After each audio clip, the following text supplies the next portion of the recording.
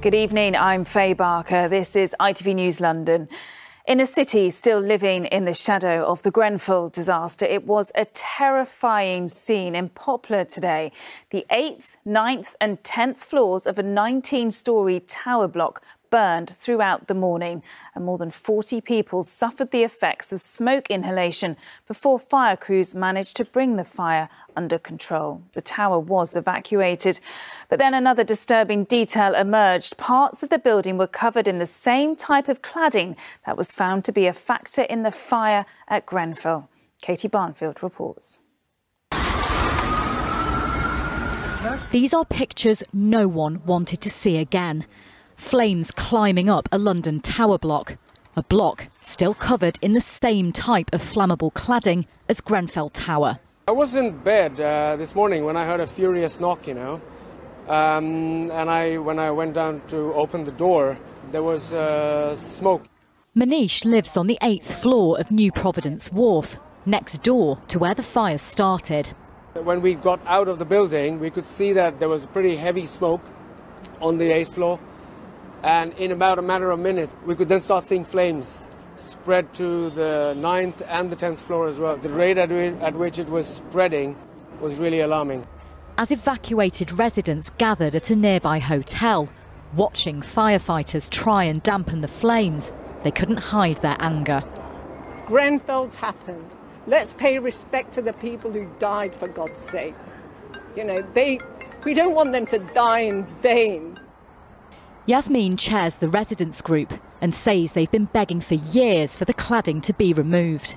And while they wait, they're paying £47,000 a month for a waking watch to patrol the building. And it's obvious waking watch does not work. I've had a very close friend and I was trying to reassure her about her cladding, and I hope she doesn't mind me sharing this. She had a heart attack on Thursday. It's the stress of living in this cladding.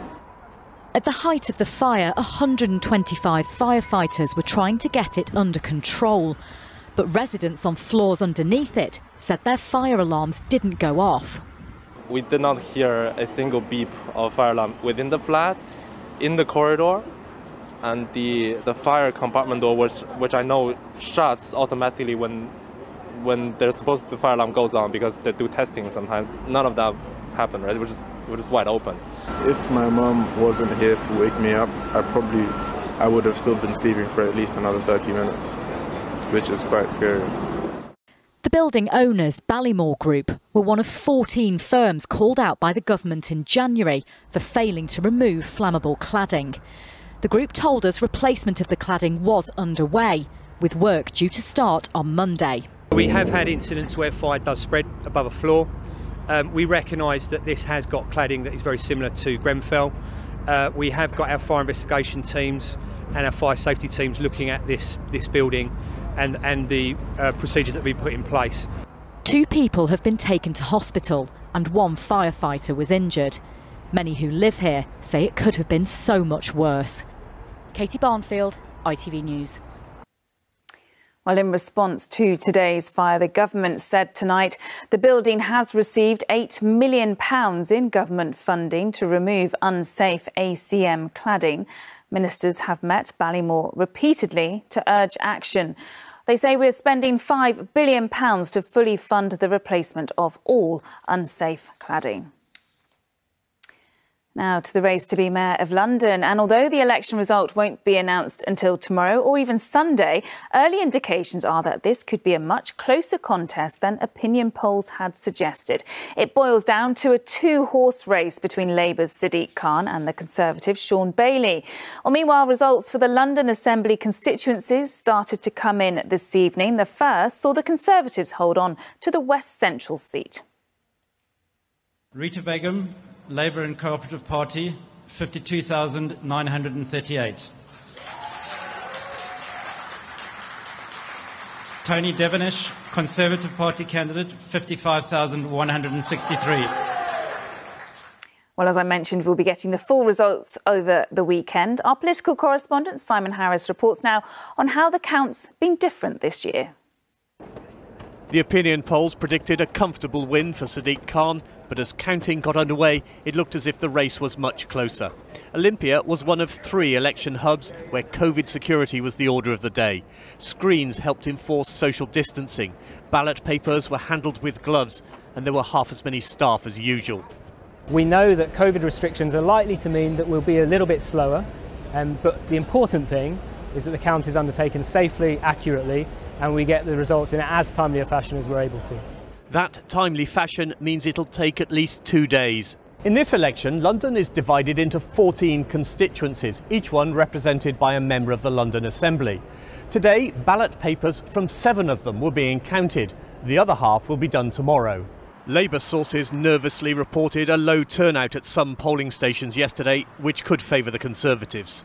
From initial figures, turnout I think will be lower than 2016, which is worrying because generally we do find that across London anyway, that turnout can sometimes have an impact on Labour voters, but throughout the day we saw steady but slow turnout. People used to talk about the donut in London, so central London tends to be very heavily Labour and outer London is much more Conservative, and I think broadly speaking that still holds. But in a low turnout election, which the mayoral election invariably is, it's rare to get anywhere near 50% people turning out. That makes the result more unpredictable. Tonight, Labour hopes of Sadiq Khan winning an outright majority in the first round were fading. Second preference votes will now be crucial. All the evidence as of this moment is Sadiq Khan is still likely to win. He was well ahead in the polls. The polls have not been wrong ever before. And from what voting figures we can see up to this minute, it looks as if the Labour vote is still coming out in broadly numbers it did before, perhaps the Conservatives similarly. Vote counting in City Hall elections has a troubled history. Technical hitches and delays are not unusual. Add COVID to this one and the final result won't be before tomorrow at the earliest. Simon Harris, ITV News. A woman whose body was found in bushes at the side of a village green in Romford earlier this week is believed to have been murdered. Police say Maria Jane Rawlins may have been attacked after she left a hospital appointment on Monday evening. The 45-year-old from Chelmsford was a mother of 2 daughters. A 16-year-old boy has been charged with the murder of a father of 4 in Essex. 34-year-old James Gibbons was stabbed to death outside his home in Leindon near Basildon on Sunday. He'd spent the day celebrating the birthday of his twin daughters. His family said they were broken beyond belief. Now, an independent inquiry into squalid and dangerous housing conditions in a Croydon tower block has found the council failed in its duty to keep tenants safe. The report follows an ITV News investigation which uncovered families living in flats with severe leaks, mould and damp for more than 4 years. The inquiry said the council's housing department was incompetent and staff lacked care and respect for tenants. I don't understand how this just could happen for so long and they're clueless about it. You're supposed to be here to help the people and support them and do all of these things, and you can't do that, and you've left us to just suffer, and now you're going to tell us that, okay, you're going to change. Change don't happen overnight. Finally, brightening up the streets of southeast London in a very artistic way is the Lewisham School of Muralism. The first of its kind in the UK, it partners students with local artists to create neighbourhood murals that bring colour to the streets. Their aim is to create art which is striking and accessible and delivers powerful messages. If you'd like to take a look at this one, it is next to Lewisham Shopping Centre. Right, let's get the weather now. Here's Chris Page.